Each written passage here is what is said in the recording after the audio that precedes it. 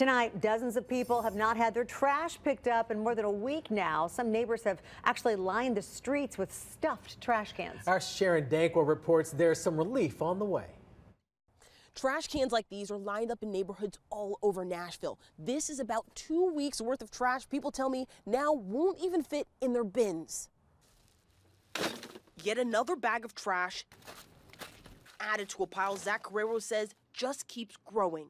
Obviously, trash is not ran at all.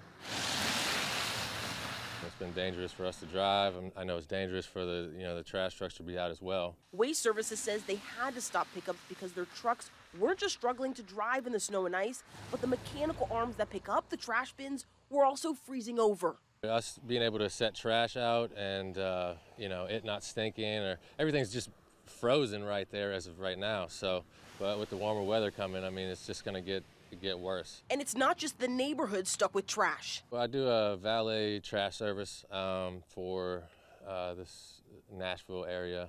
The complexes are in the same boat. Like the trash over there at the compactors is completely full, overflowing everywhere. It's just being piled up at this point. Zach's neighbor, Daniel Gilwett, says he's even been storing trash bags in his backyard, praying for a truck to come around. I look every morning to see, like this morning, I was like, I still haven't seen it picked up, so I guess we'll check again tomorrow. I know everybody's out there trying to be safe and stuff, and we have some understanding of that, but yes, just in the hopes that we're able to get all this cleared up as fast as possible.